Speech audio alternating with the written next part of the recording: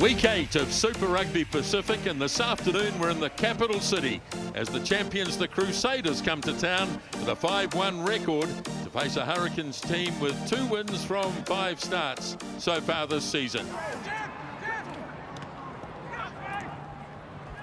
Looking to outflank the Crusaders, but Garden Bishop taken in the tackle, and the referee says there's no advantage. At the counter and a penalty goes against Braden Enor.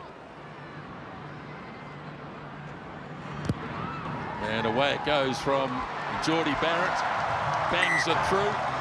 3 minutes gone in the game, and the Hurricanes lead by 3 points to 0. And now David Avelu, they leave a big gap, and he's got his pass away nicely. And here's Will Jordan. He'll have too much pace. And Will Jordan scores the opening try of the game, and the Crusaders go ahead. Go all the way back to Tom Christie. First of all, Braden Enor, it was a really nicely delayed pass from Jackson Garden Bishop, who set Xavier into a slight hole, but Enor drifted perfectly. Booth away from Morby, and he slips the pass, and away it goes, and Carifi scores. What great work from Josh Morby. Certainly was. There's some razzle-dazzle in this movement, the Hurricanes.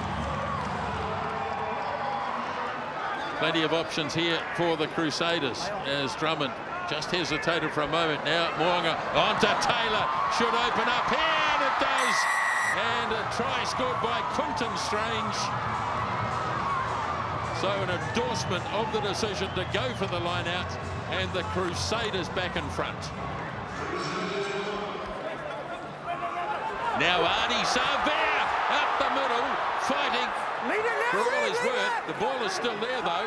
Big numbers right. Advantage for offside. Now Booth slings it wide. Garden Bishop. Across it goes for Morby. And Morby scores in the corner. Josh Morby.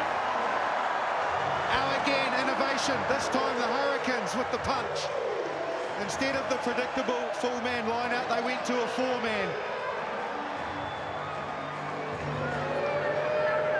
From the sideline, Geordie Barrett.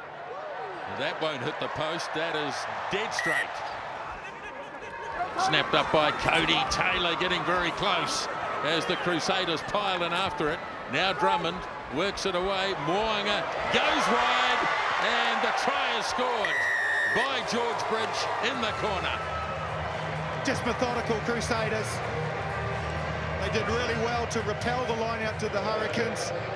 But again, they just have so many threats across the park. Booth again. Garden Bishop, ball knocked down by the Crusaders player. And snapped up by Proctor. Good strong run, Billy Proctor. And he got the pass off. And it's a penalty against the Crusaders, a deliberate knockdown. Bangs it hard and bangs it through. So Geordie Barrett kicks his second penalty goal right on the stroke of half-time. Booth again. This time TK Howden. Julian Xavier! 5 metres away before he's tripped up, and it's been turned over. No, it's a penalty. Here he goes now, looking to add another 3, which he does. Ball is there for Mitch Drummond. And here's Williams, big and powerful. Oh, he's lost the ball, but he lost it backwards. Here's Blackadder again. Oh, he stretched and scored.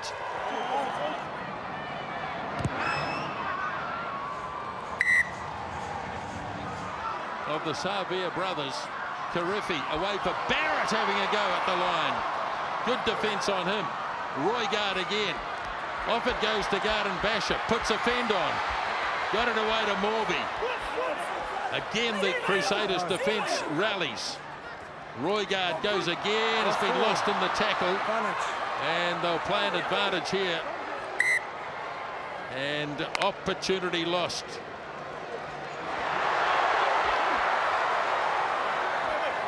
Now the pass is delivered up for Flanders. Right to the 22 they go.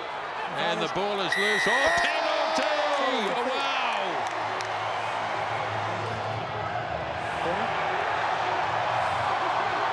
This is brave. This is very brave.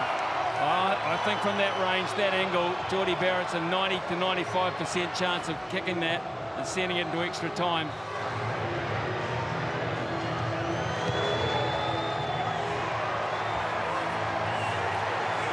James O'Reilly to throw.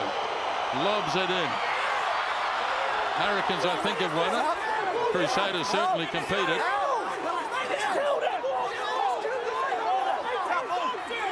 It's in there somewhere. And it's going to be a scrum, but it won't be. It'll be full time. It is full time. It is full time. And maybe a controversial finish to the game, but they'll just have to shake hands and move on.